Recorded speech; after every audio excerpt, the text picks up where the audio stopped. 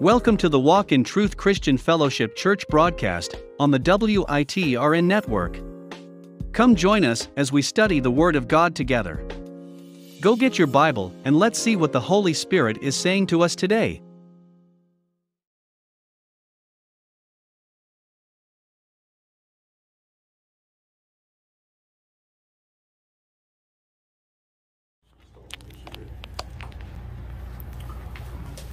Heavenly Father, we come right now, God. We just thank you. We thank you for opening our minds and our hearts to your word. And we just love you. In Jesus' name we pray. Amen. Amen. So the last time we were here, which was a couple weeks ago, we talked about Solomon's fall. And we talked about how Solomon, God has came to Solomon twice. And he told him, just obey my statutes. And let's go to Deuteronomy 17, 15 through 17. And we will review what he did wrong. Because we talked about this the last time we were in class. But I want to just get us back on track. Did you say 17? Yes, Deuteronomy. 15 through 17. Okay. Yeah, Deuteronomy 17, 15 through 17. And Frida, read 15. You shall surely set a king over you, whom the Lord your God chooses. One from among your countrymen you shall set as king over yourselves. You may not put a foreigner over yourselves who is not your countryman. Okay, so Solomon was chosen by God, right? Mm-hmm. Okay, go ahead.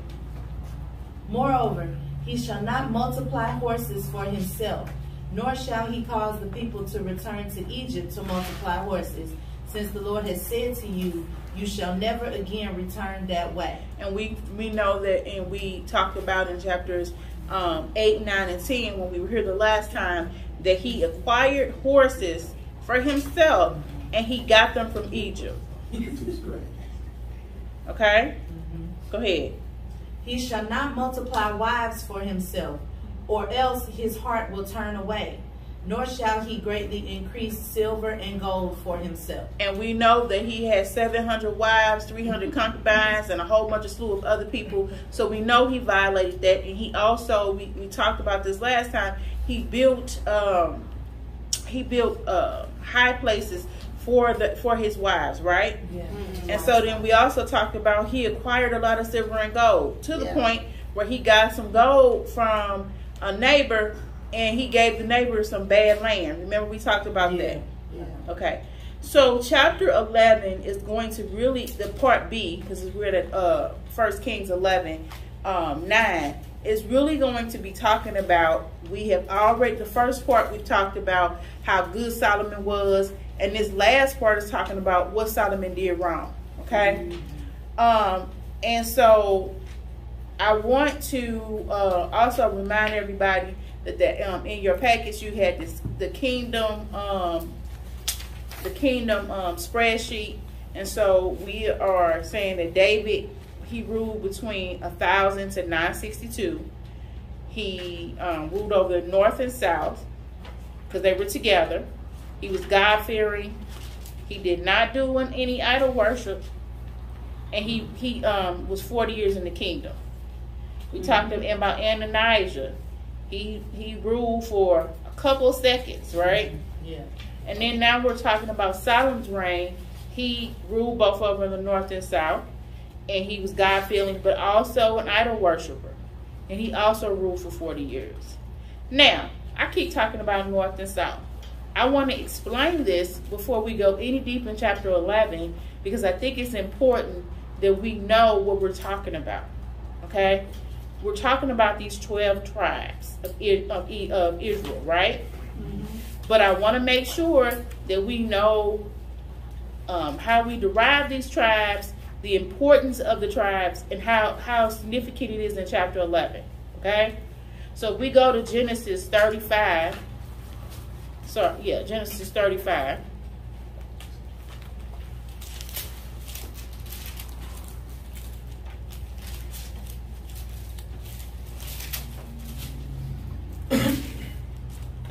I'm sorry, not Genesis 35.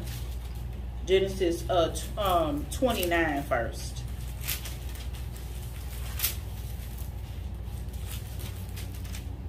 If you read Genesis chapters 29 through 30, and then go back and pick up in chapter 35, you'll understand the original tribes of Israel are actually Jacob's son. We also know that in Genesis 35 and 10, Jacob gets a new name called Israel. Okay, I'm doing this for a purpose because we're going to be talking about in chapter 12 and in the latter part of chapter 11, we're going to be talking about how God splits these tribes. So when I say north and south, I want everybody to understand what I'm talking about.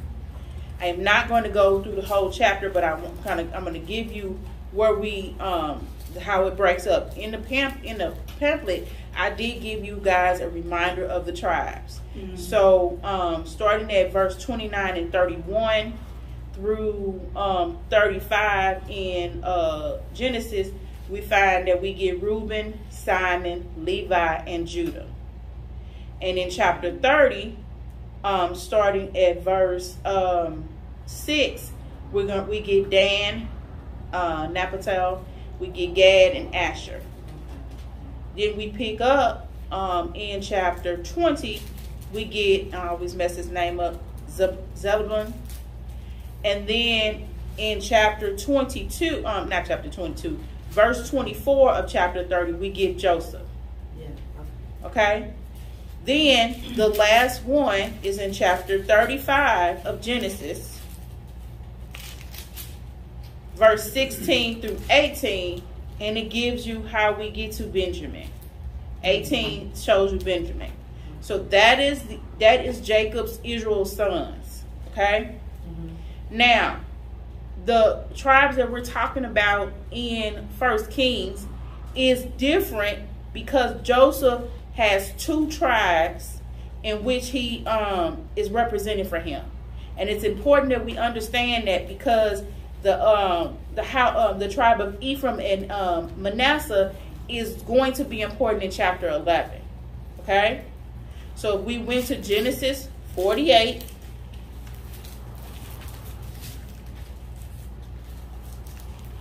and if you read for yourselves verses 12 through 20, you would see how Israel, which is Jacob, blessed Joseph's sons. And that's Ephraim and Manasseh. Okay? So that is how it changed from, we don't have a Joseph tribe, but he gets two tribes. Mm-hmm. It's important to understand where we're going in order to understand that. This is quick. You can go. You can read for yourself. The south tribes are Judah and Benjamin. The note that I got from my commentary, it says that there was an arithmetic of Ahijah seems flawed. He tore his cloth into 12 pieces, and we'll talk about that in a minute. And he gave 10 to Jeroboam. But he told Solomon that he would keep one tribe. And they are saying that's not, if he's got 10 and Solomon got 1, that's not 12, right? Yeah. Mm-hmm. The answer is that the tribe of Benjamin, the tribe of King Saul, lay on the border of Israel and Judah and was divided by the northern secession. So, for example, Bethel, which is part of Benjamin, became the center of the northern false cult. But the majority of Benjamin seemed to be incorporated in Judah. And that's in verse 31 and 35 of the chapter 11. So north would be Judah and Benjamin.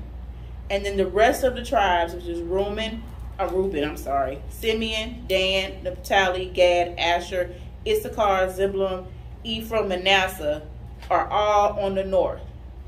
So if I ask in the future, because this is going to be important, who ruled over what?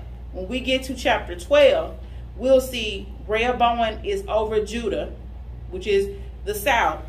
And we're going to see Jeroboam is going to be over Israel, which is the north. Okay?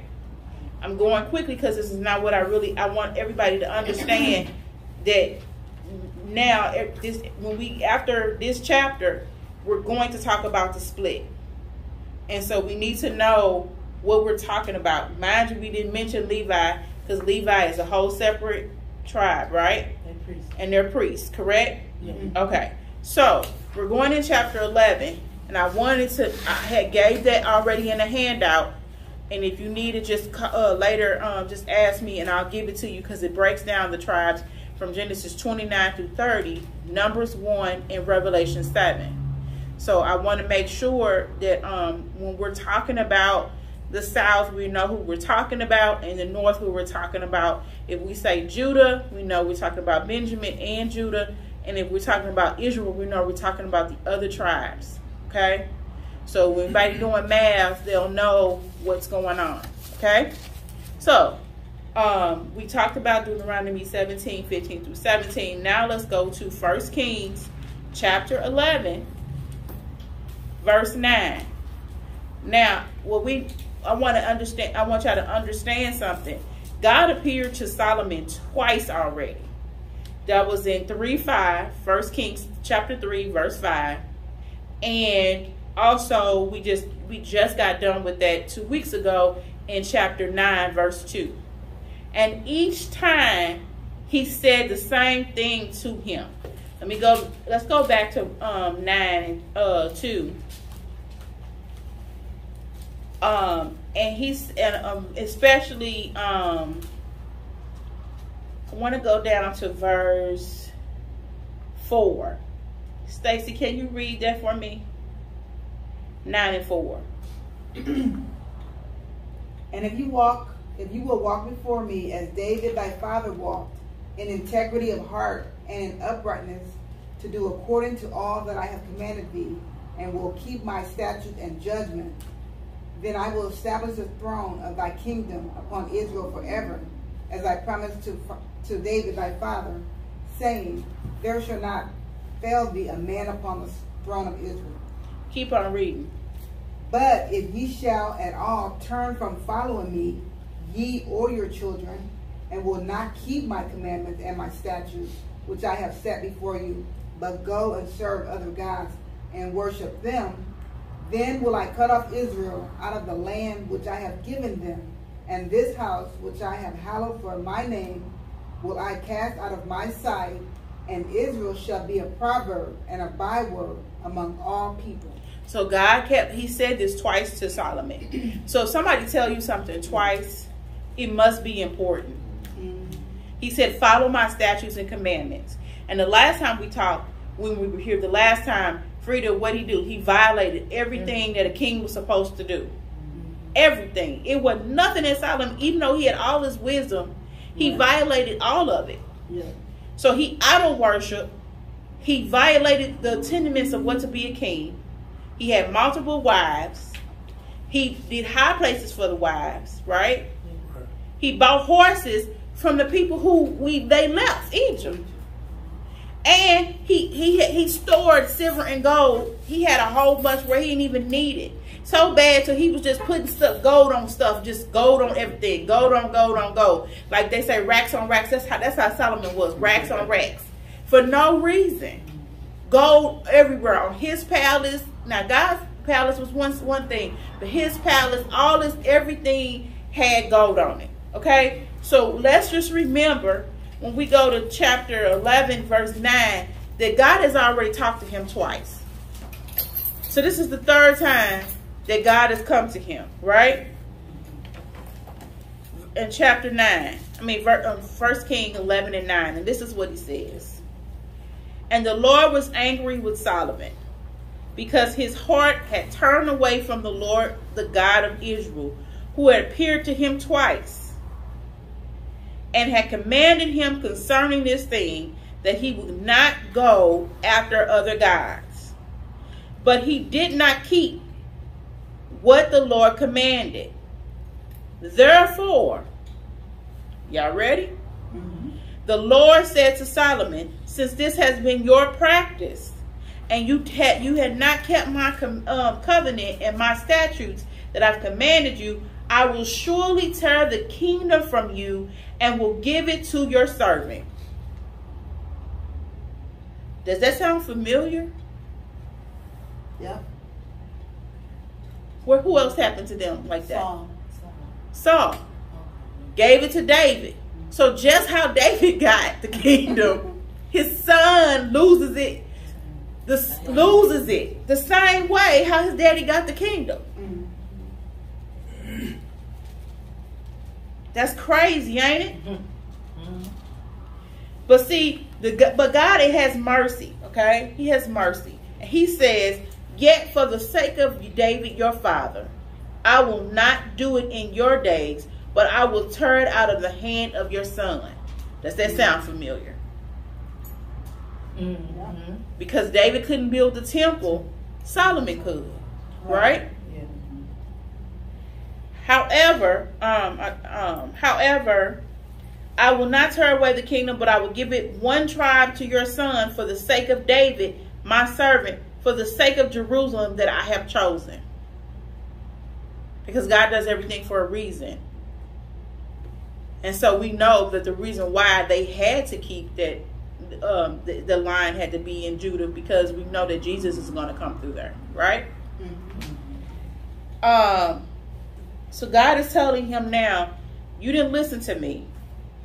And because you didn't listen to me, and I told you twice what to do, and you ain't even got no repentant heart like your daddy.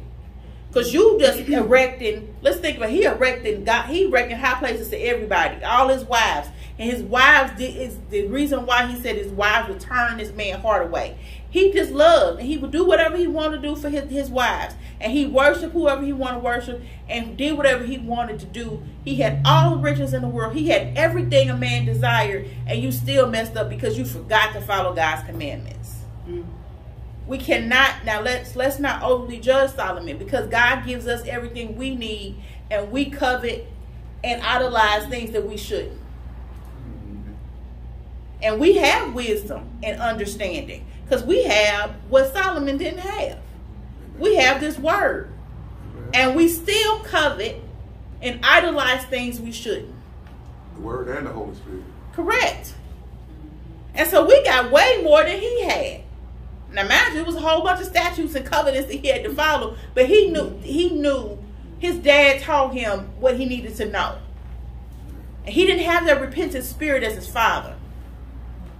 So God is not going to, and let's just think about it. He made sure that he did not renege on his covenant with David. God always fulfills his covenant. He never reneges. We do.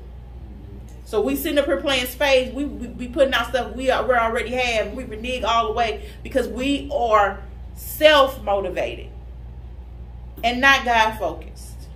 And I say we because I'm included. Understand that? So God says, you know what? I'm finna turn this away from you. I ain't gonna do it while you're alive. But understand there are consequences to your actions. Let's see where the consequences come. Now, let's set the stage. This whole time Solomon's reigned, he had built these temples, he had built his palace. Have we heard of any fighting? No. We ain't heard about no wars. We ain't heard about nothing. It's been so peaceful, right? Okay. Let's go, Nancy, pick up at verse 14.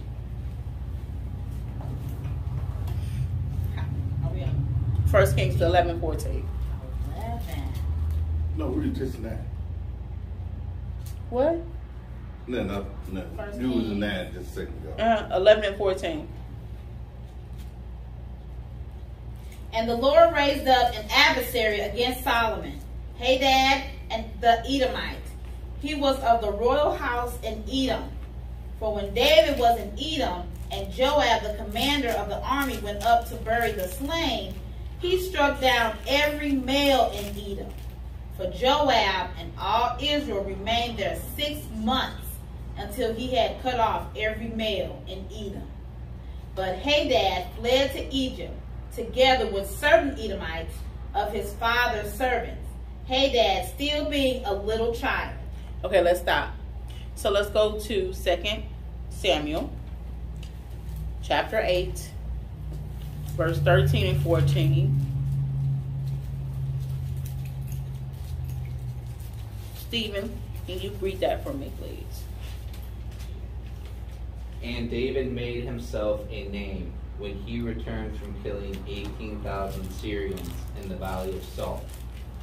He also put garrisons in Edom, throughout all Edom. He put garrisons, and all the Edomites became David's servants. And the Lord preserved David wherever he went. Keep going. You just do 13 and 14. Okay. And so right there we see what they refer to. So when Hadad escaped and as a little kid, and somebody gave him solace, what story does that sound familiar to? Jesus, when he was a baby, they fled. No. In the Old Testament. Just right until my son, Moses. Correct. Ding, ding, ding. So Moses, it was the same way. Okay. Let's go to 1 Chronicles 18. Can I ask a question, please? Yeah, go ahead. Because you probably get to who are the Edomites? Them Esau descendants. Yes. I just wanted to make sure. All right. Okay. So, hold on. Let me make sure I'm at I'm in the wrong chapter. So, we need to go to 1 Chronicles. Yeah, I know we're going to go to Chronicles a couple times. 1 Chronicles 18. Travis, 1 Chronicles 18, 12 and 13. And Abishai, the son of Zeruiah, killed 18,000 Edomites in the Valley of Salt. Then he put garrisons in the Edom, and all the Edomites became David's servants. And the Lord gave victory to David wherever he went. So now you see why Hadad is so angry. Because he was a royal line. So David and Saul went and destroyed all that. So now Hadad is an adversary to Israel. Okay? Now, the commentary does not say what he did, but we're going to keep talking about him, okay? So let's go back to 1 Kings chapter 11, verse 18. Go ahead. They set out from Midian and came to Paran, and took men with them from Paran, and came to Egypt, to Pharaoh, king of Egypt, who gave him a house and assigned him an allowance of food, and gave him land. And Hadad found great favor in the sight of Pharaoh, so that he gave him in marriage the sister of his own wife, the sister of Taphanes, the queen. The sister of Taphanes bore him Genubath, his son, whom Taphanes weaned in Pharaoh's house. And Genubath was in Pharaoh's house among the sons of Pharaoh. But when Hadad heard in Egypt that David slept with his fathers, and that Joab, the commander of the army, was dead, Hadad said to Pharaoh, "Let me depart, that I may go to my own country." But Pharaoh said to him, "What have you lacked with me, that you are now seeking to go to your own country?" And he said to him, "Only let me depart." And so the note in the Bible says, "Let me depart." They are again comparing him to Moses in Exodus 2 and 10. They said Hadad's son grew up in Pharaoh's household, and as did Moses, Exodus 5 and 1. Hadad requested that Pharaoh allow him to leave Egypt. Hearing the deaths of David and Joab, he renounced his easy position and possession in Egypt to return to Edom in order to regain his throne. His activities gave great trouble to Israel. And so whatever he did, which we don't really know what he did, it gave them great trouble. Okay? So that's one. So you remember, we had peace. So now Solomon is getting trouble. And this is all because this man is mad, which he should be, that David and Saul have killed, and Joab have killed his people, and he's coming back. Okay? So that's one adversary, right? So let's go to 23, 1 Kings 11 and 23. Go ahead. God also raised up as an adversary to him Rezon, the son of Eliada, who had fled from his master Hadadezer, king of Zobah. And he gathered men about him and became leader of a marauding band after the killing of David. And they went to Damascus and lived there. And look, you need to read that again. Okay. And he gathered men about him. So from 23. You read that sentence again because you read it incorrectly. They missed it, didn't they? And he gathered men about him and became leader of a marauding band after the killing of David. Not of David. After David. David did not get killed. No, it after the killing by David. By David. I'm sorry. Right. Thank you. That's what I want to make sure. David. We gonna make sure that the word is right. Yes. Nobody killed David. Yeah, David didn't get killed. He is after killing by David. Yes. Okay, and that's why I had you to read that again. Okay. Because I don't want nobody leaving here Thinking saying that this man killed David. After the killing by David. Thank you. Okay. Go ahead. And they went to Damascus and lived there and made him king in Damascus. He was an adversary of Israel all the days of Solomon, doing harm as Hadad did. And he loathed Israel and reigned over Syria. And so we don't know all the stuff Rezon did, but he was. Now you see Solomon got two people, one from who's coming from Egypt and one from Syria coming in and acting a fool. Right? Let's go to 2 Samuel.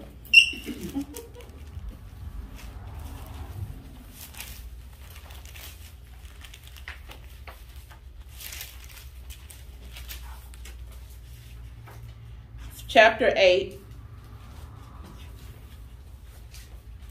verse 3 through 8.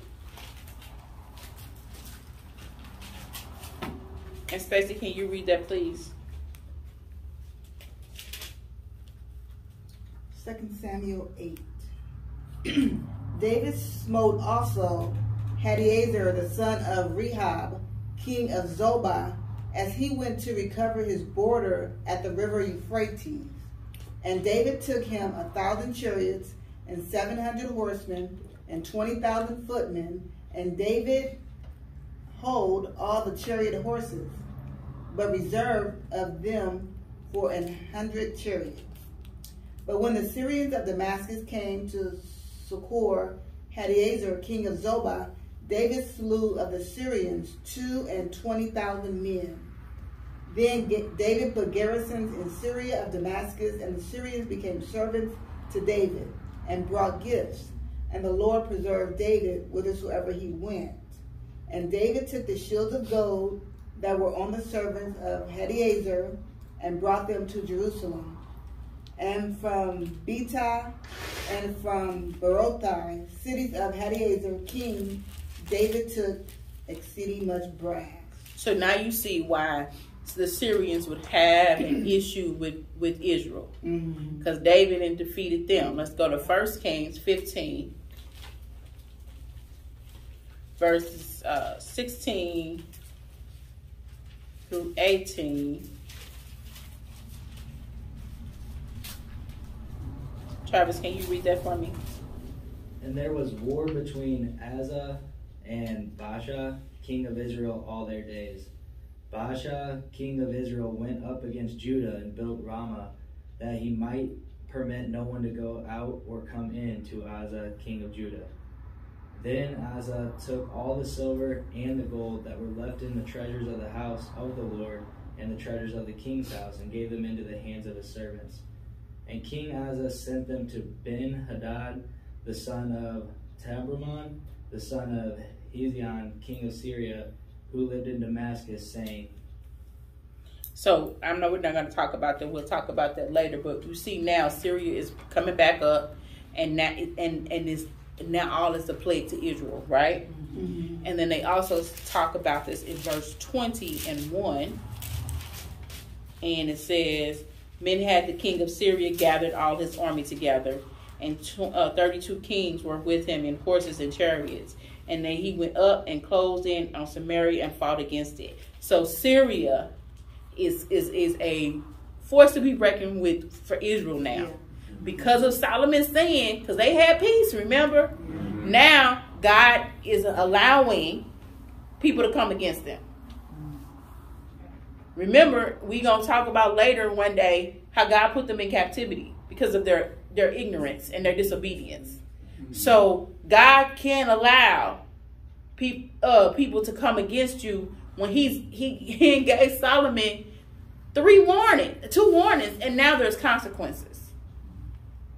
And he had it's not that a priest came to Solomon and said, God said blah, blah, blah. No, God came to Solomon. So if God comes to you and you ain't had no intercessory, there's no reason for you to misunderstand what God said. But because of that, this is what's happening in Israel. Okay? Now, we got we have the adversaries on the outside. The house of David will always be plagued about adversaries on the inside. So when we go to verse 26, let's go back to 1 Kings. And we're going to pick up on chapter 26. And, I'm sorry, verse 11, verse 26. And we're going to be talking about Jeroboam. And he is on your handout. Jeroboam will be ruling between 931 to 910. He will be ruling Israel, which is it Israel north or south? Israel north. Correct. Ding, ding, ding. We're going to repeat that. It's north, and he ruled for 21 years. Okay? We're not going to mark the boxes whether he was God-fearing or idol worship because we're going to get to that. Okay? So, let's see what's going on with the internal adversary. Verse 26. Jeroboam, the son of Nebat, an Ephraimite of Zerida, a servant of Solomon, whose mother's name was Zeruiah, a widow, also lifted up his hand against the king. And this was the reason why he lifted up his hand against the king. Okay, so let me, where is he from? He's from Ephraim. So he's from the house of what? Joseph. Correct. Joseph, yeah, he is. From the tribe of one of the tribes of Joseph. Okay? And the tribes of Joseph is Ephraim is the largest, most influential one. Okay? Even though he's one of the largest, most influential ones. So it's important that we establish that. Okay? So let's go back. Let's go ahead. Solomon built the Milo and closed up. Go to 27. Oh. And this was the reason why he lifted up his hand against the king. Solomon built the Milo and closed up the breach of the city of David, his father. The man Jeroboam was very able, and when Solomon saw that the young man was industrious, he gave him charge over all the forced labor of the house of Joseph. So that means that we talked about the forced labor back in 513 when Solomon was building up the temple and his house. He used forced labor, which is slavery. And he saw how good Jeroboam was, so he was in charge of both Ephraim and Manasseh. Everybody get what I'm saying? So Jeroboam was in charge of the forced labor over both Ephraim and Manasseh. And so Solomon found he was in charge of it. So he was official, right? He was one of Solomon's people, right? Go ahead. And at that time, when Jeroboam went out of Jerusalem, the prophet Ahijah the Shilonite found him on the road. And let's talk about this prophet, okay? Let's go to 1 Samuel.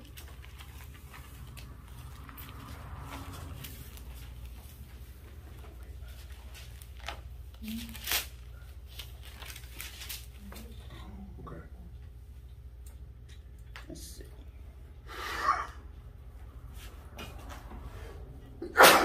Bless you.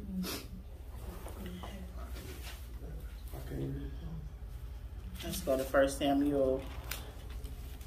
I think I want to go 1 second. Okay. So,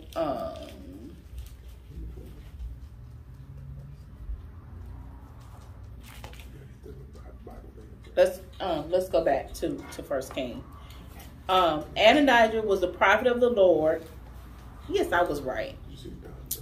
Who lived in Shiloh in a town of Ephraim 20 miles north of Jerusalem.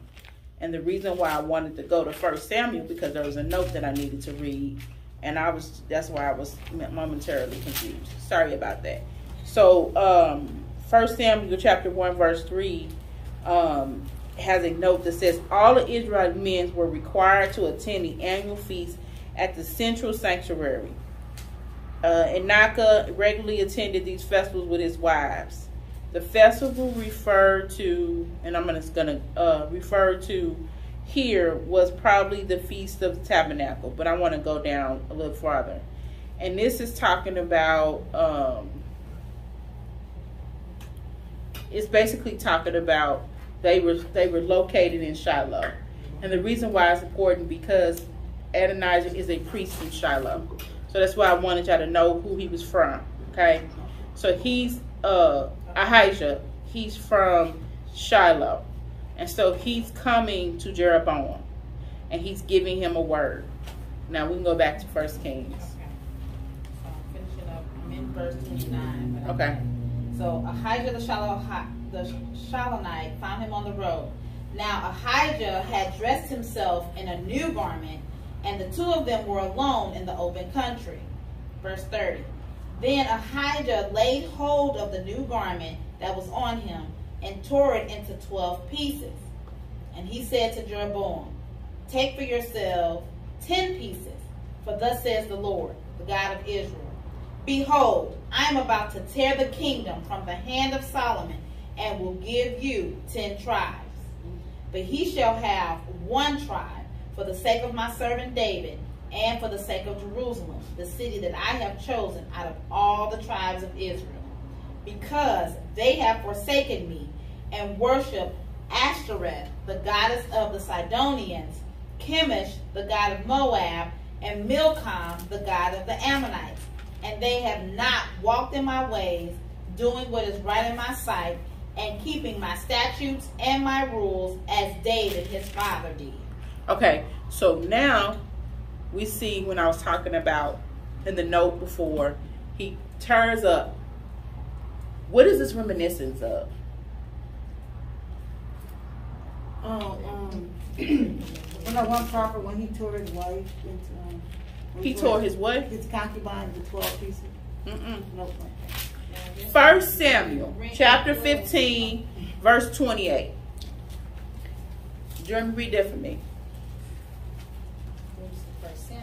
1 Samuel chapter 15 verse 28. That's page 398, Jay.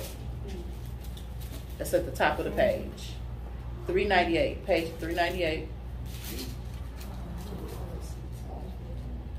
Okay. Ready. Huh? First time you I'm telling you what page it is. Let's say it again. First time you 1 Samuel 15 verse 28. It's on page 398 in your book. Same said to him, the Lord had torn the kingdom of Israel from the day and had given it to one of your neighbors, to one better than you. So it's the same thing that Saul, when Saul sees his skirt, it tore, and this is exactly what's happening to the house of Solomon. It's being torn into pieces. And so this is symbolic to what God already told Solomon. Solomon already knew this was coming, and this is going to happen to his son. But now this is confirmed by the prophet and telling Jeroboam, God is going to give you these 10 tribes. Now we already talked about that Solomon's son was going to get Judah, and we already talked about that Benjamin was included, correct? Okay. So I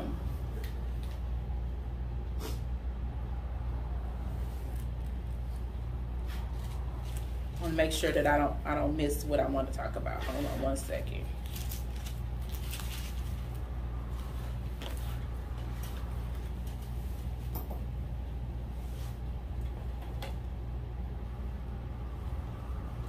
Okay.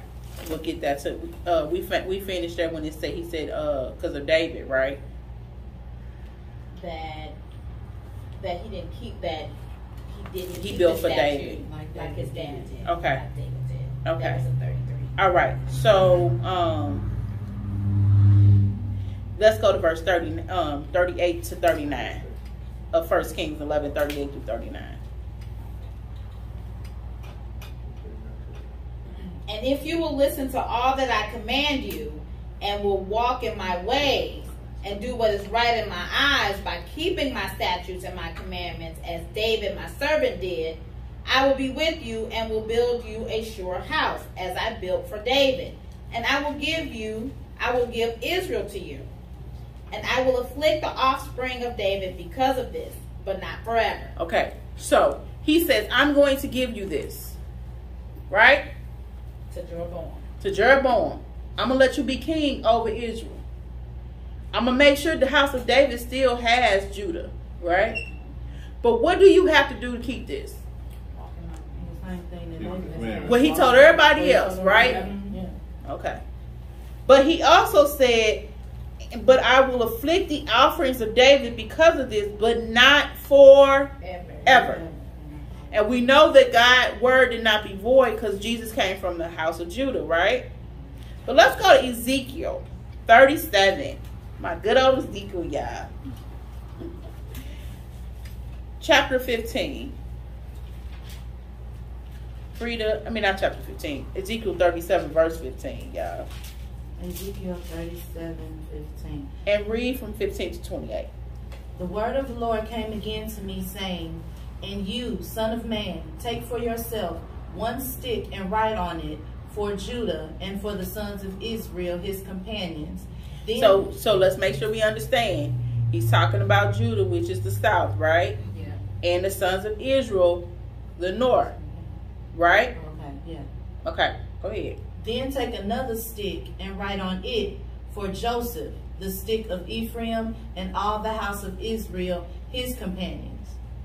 Then join them for yourself one to another into one stick, that they may become one in your hand. When the sons of the people speak to you, saying, Will you not declare to us what we mean by these? Say to them, Thus says the Lord God, Behold, I will take the stick of Joseph, which is in the hand of Ephraim, and the tribes of Israel, his companions, and I will put them with it, with the stick of Judah, and make them one stick, and they will be one in my hand. The sticks on which you write will be in your hand before their eyes. Say to them, Thus says the Lord God, Behold, I will take the sons of Israel from among the nations where they have gone, and I will gather them from every side and bring them into their own land. And I will make them one nation in the land on the mountains of Israel. And one king will be king for all of them.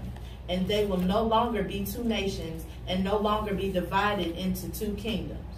They will no longer defile themselves with their idols or with their detestable things or with any of their transgressions.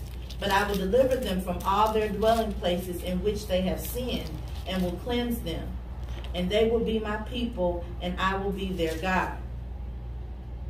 My servant David will be king over them, and they will all have one shepherd. And they will walk in my ordinances, and keep my statutes, and observe them.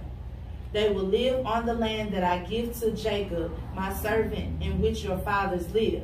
And they will live on it, they and their sons sons forever. And David, my servant, will be their prince forever. I will make a covenant of peace with them. It will be an everlasting covenant with them. And I will place them and multiply them, and will set my sanctuary in their midst forever. My dwelling place also will be with them, and I will be their God, and they will be my people. And the nations will know that I am the Lord, who sanctifies Israel, when my sanctuary is in their midst forever. So we know this is a prophecy Ezekiel is proclaiming, right? Yeah. And that all of this is, he said David would be the king of them. Of course, we know he's talking about Jesus, right? So let's go. I want to don't know if I want to go here or not.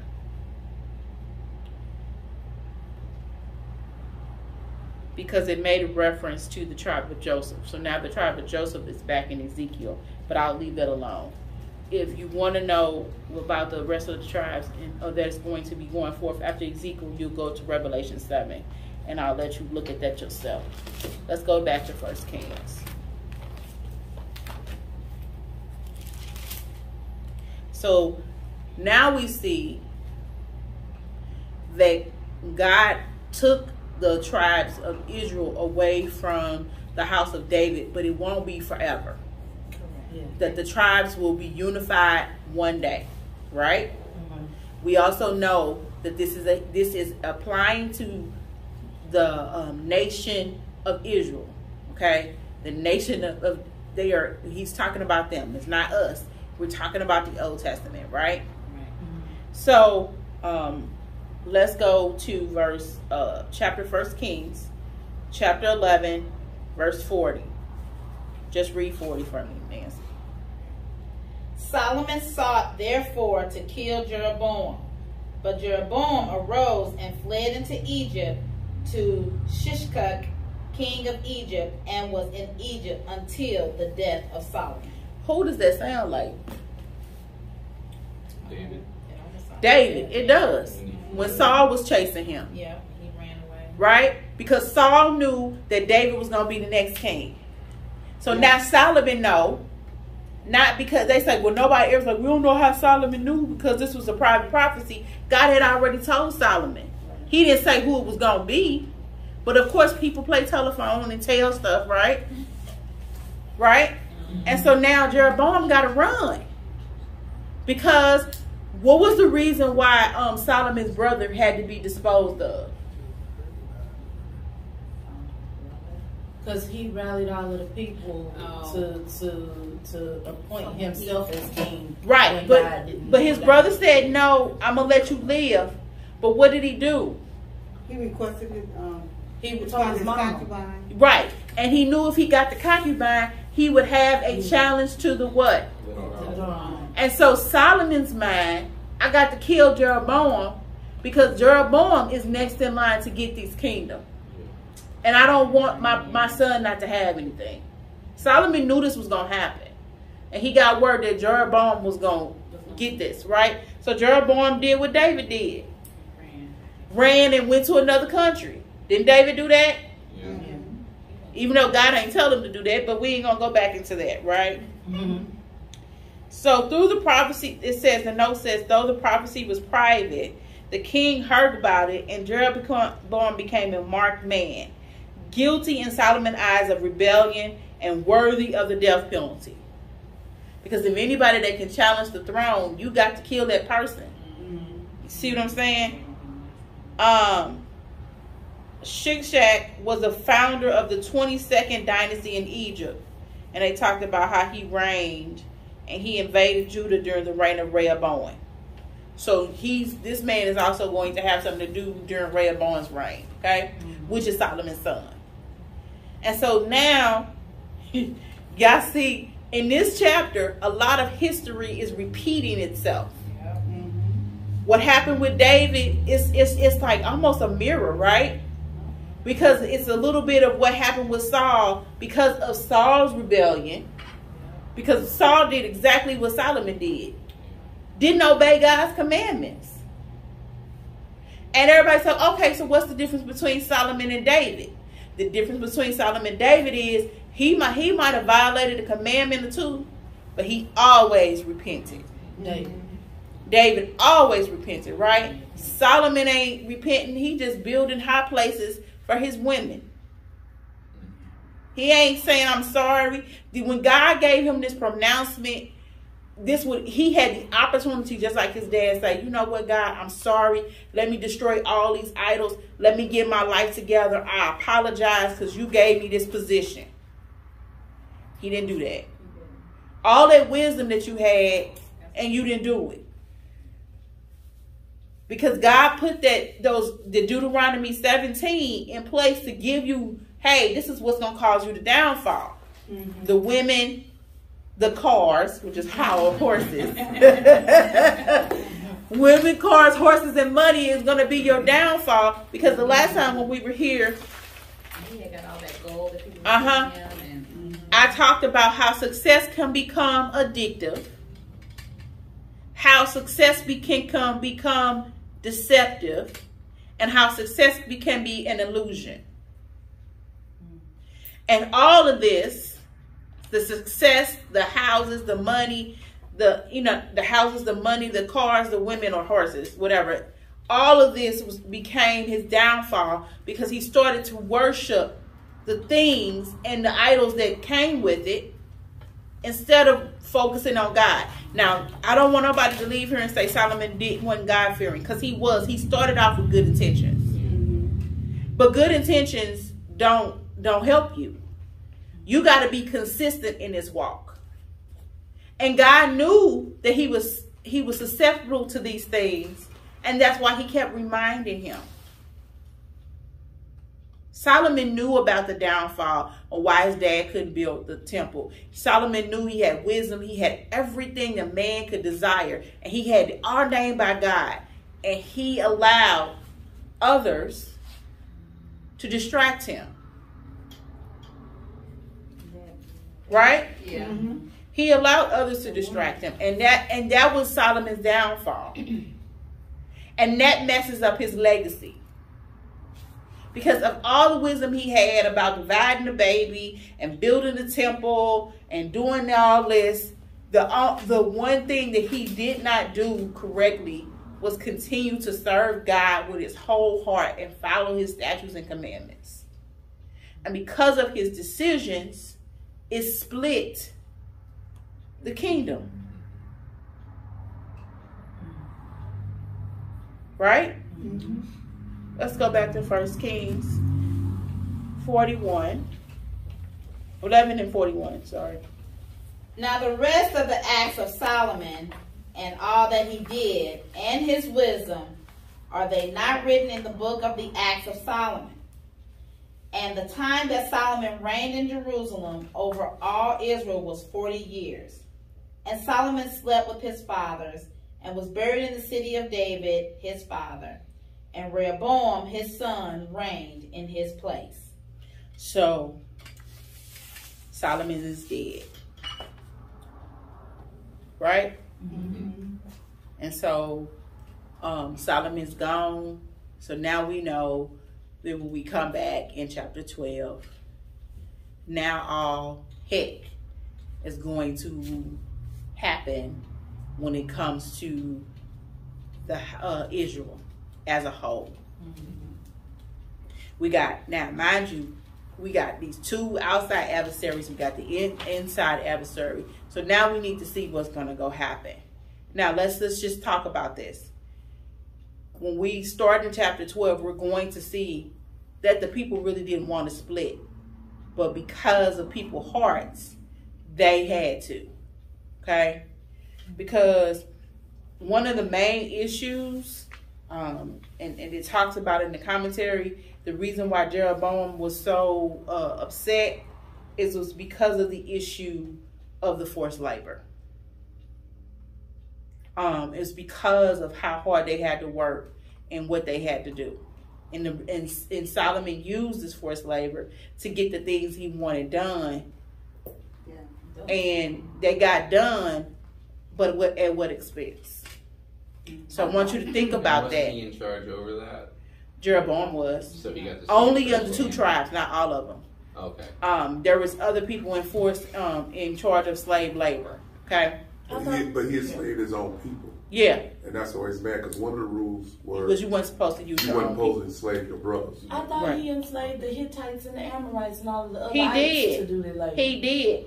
But when we get into chapter 12, you'll see that he also used, and it's not only in chapter 12. Let's go back, since you want to go there. We talked about this. Let's go back. Because when we talked about in chapter, I believe chapter 5, we talked about how he split up, how he did his labor. Mm-hmm. Yeah, Pastor. And one of the laborers is that they talked about how some of the Israelites had to go back and forth. But let's find it. Verse 13. I see 5:13. Okay. Yeah, I got that in my note. Thank you. Verse 13. King Solomon drafted forced labor out of Israel and drafted a number of 30,000 men, and he sent them to Lebanon, 10,000 a month in ships. Okay, yeah, the 2 months. Okay, 3 got it. In Lebanon and 2 months at home. Okay. Got it. Okay, I forgot about that. All right. Okay. So they weren't supposed to do that, and they were mad about it. Oh, okay. I thought that was When you get drafted, it's not voluntary. When they was drafting people for wars to go die, they didn't say pick me, please. You gotta go. And if you didn't go, you were marked as a deserter, or not a deserter. It's what was they called? What was Draft dog. AWOL? not AWOL. Draft dog. Draft, but you That's a deserter. That's a deserter, okay? Because Muhammad, remember not Muhammad? Is it Muhammad? Ali was drafted. He dodged the draft, and they looked at him negatively. So these people didn't say, "Pick me, I'll go help get this stuff from Lebanon." They were drafted. This was forced labor. Right. And that goes all the way back to when Samuel told them, if you guys want a king, this is what he's going to do. He's going to He told them. Yeah, they're going to enslave your He going to enslave your own people. So all of this happened. David did. Now, mind you, David gave Solomon instructions, but he didn't tell David didn't tell Solomon to do that. Enslaved his brothers, yeah. So they have a right this is setting the stage for chapter 12. When they go to Rehoboam, they have a right to be angry. Because we ain't in the palace. If this is supposed to be for the people of Israel, we was not supposed to be back into enslavement. What's the point of us getting out from Egypt? Right. What makes you better than Egypt? The Egyptians. So they had a right to be mad. Just like the outsiders had a right to be mad too, that they killed all the people. Okay? So this, when we get to chapter 12, now y'all see the stage. And now y'all see how everything is connecting. Just because we're not in that chapter does not mean that we just can forget everything that happened. Okay? It's still stuff connecting. We still pulling out a 2 Samuel. Yeah. Right? We still pulling out a 1 Samuel because it's still all connected. We still pulling out of Genesis and Leviticus. And what they're doing right now, what Solomon was doing, was what happened in Judges, doing whatever he wanted to do. So let's not forget that this all connects. I just went to Ezekiel, and we did Ezekiel in what, 3 years? It all connects. It makes this word smaller. Okay? The reason I went over the tribes, Nancy, you missed it, is because I need you to understand the dynamic of how we got here. And so when I'm talking about something, I don't want nobody to forget where we got, how we got here. Okay? So, we're going to start chapter 12 next week. And how I missed this, chapter 12 is going to be very rich, and we're going to talk about it. You need to keep, on the bottom of this, you need to add Rehoboam to this, because I forgot to add him. And we need to do this chart so we can kind of know who we're talking about and what time and things of that sort. Okay? Everybody understand what I'm saying? Yeah. Okay. Before I pray, anybody have any questions? I know I went fast, but it was a lot that we had to get to. Everybody understand why the tribes were important for me to go over? Does everybody understand where we're coming to in chapter 12? Everybody see the mirrors of Moses, the mirror of Samuel, the mirror of David, the mirror of all of that, right? Yeah. That's a lot. And one thing about the Edomites, the Edomites are Esau's kids, right? Esau has always been at war with Jacob. That's true. He's always been at war with Jacob. Because of his birthright. Yeah. Yeah, because he lost his birthright. His kids have always been at war with Jacob. So it's like it continues. I mean, think about this. We're talking about what 600, 700, 800 years. And you would think they would be not mad, but they are mad because they believe that they should be in this position and not Jacob's kids. I mean, no. Did I say that right? Yeah. Yeah. Oh, I did say that right. Okay. Yeah. Not Jacob's kids. They believe they should be in position. Yeah. So they're going to continue to fight. Yeah, Esau's their uncle. But at the end of the day, let's remember that God told David that his house was never going to be. The sword would never leave his house. And exactly. Solomon had an opportunity to delay it and did take advantage of it. So then everybody's like, well, why in the New Testament they talk negatively about Saul, but David did worse? Because David repented. It's all about that repentant heart. And that's exactly what Pastor was talking about on Sunday. It's the repentant heart. It's the turning away. You know, and acknowledging what you did. Solomon never did. It never says, now I don't know what's in the book of Solomon. Right. But I bet you it didn't say he repented. No. So we setting that stage for chapter 12. Okay? I gave y'all the packets. If not, Pastor has it on the email. It's the reason why I gave y'all this material so you can have a refresher. Everything is building on each other. Amen. Heavenly Father, we come right now, God. We just thank you. We thank you for your revelation. We thank you for your word. We thank you for your word being so rich and connecting. God, we just thank you. And God, let us get a lesson from Solomon. Let us not idolize the things in our lives, the tangible things, and focus on you, God. Because we know that tangible things can leave us, God. Let's not idolize our houses, our cars, our jobs, our children, our materialistic things, God. We need to worship you in spirit and truth, God. We thank you for your son, Jesus, God. We thank you for your Holy Spirit, God. We thank you for your word, because your word does not go void. So God, we thank you in Jesus' name. We ask you for safety and health. Yes. In Jesus' name we pray. Amen. Amen.